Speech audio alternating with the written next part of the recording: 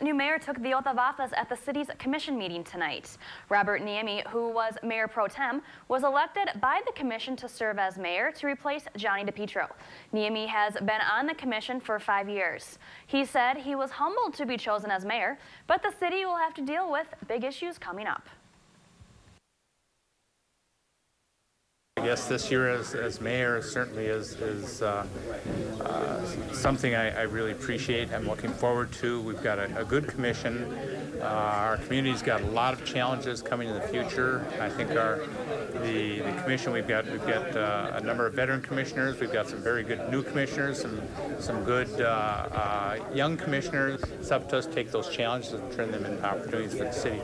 And I'm confident we can. We've got an excellent staff, a very good city manager. New commissioners Sarah Reynolds and Dave Campana also joined the commission tonight. Niemi said he thinks the two of them will blend in well with the other commissioners.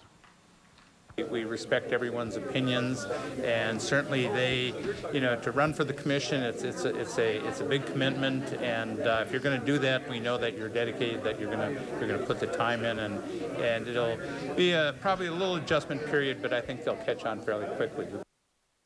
Fred Stonehouse was elected mayor pro tem.